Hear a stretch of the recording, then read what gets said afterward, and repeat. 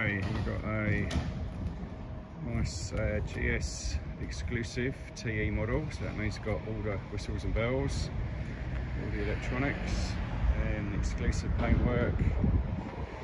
It's got these cylinder head guards, extra. Front of the engine, it's starting to bubble a little bit on the paintwork there.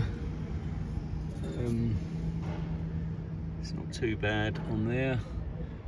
Fins not too bad. Not 100%, but they really are. We haven't cleaned the bike at all, so literally just come in like this, so it is a bit grubby. But I'm more pointing out any sort of damage or anything we can see. Spring looks good up there. Tyres okay. A little bit of surface corrosion again, just on the discs.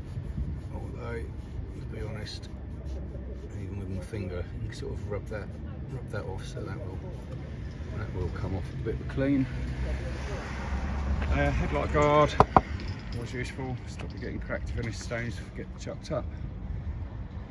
Paintwork looks good on the front. A few dead flies you can see. Again down here, it's a very slight bit of bubbling around the bolts. It's a bit hard to see. It's not all peeling off, so if you're someone who likes looking after the bike, you could easily sort that out. Same on the cylinder head there. A couple of little bubbles, a bit of paint. Looks like it's been rubbed off there. So again, not 100% perfect, but not terrible.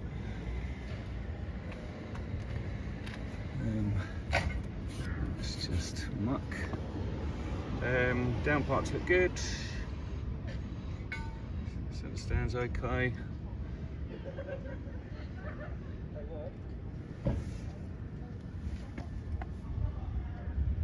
Exhaust will clean up, it's just a bit mucky. Paintwork all looks good. Seats look good. It's got full Vario luggage, so this is the expandable luggage. Pull the lever, and the box gets bigger and smaller. As you probably know, not cheap stuff.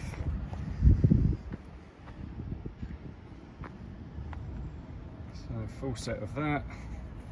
67 red, so last of the 1200s. This is the Euro 4 model, so had the gearbox upgrades and the Euro 4 engine.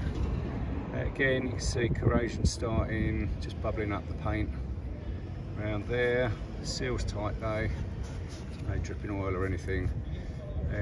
Unfortunately, a bit of a trait on BMWs. Spring looks good. It's a low mileage one. That flash on the forks, the reflector shows it's a Euro 4 model. It's part of the requirements for Euro 4.